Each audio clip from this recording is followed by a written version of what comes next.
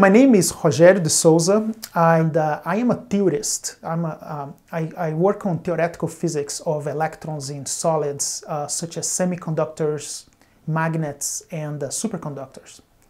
And the topic of my research is to really find out or discover the new physical mechanisms that will allow the next generation of computing devices.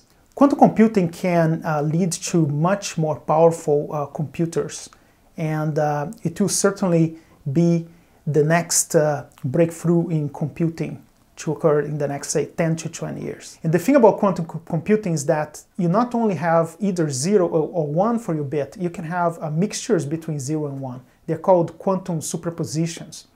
And people have showed that this allows much faster computations for certain particular tasks, such as factoring numbers. Electrons can behave really strangely. And I think the great challenge for the future is to extract this strangeness and transform it into applications for society.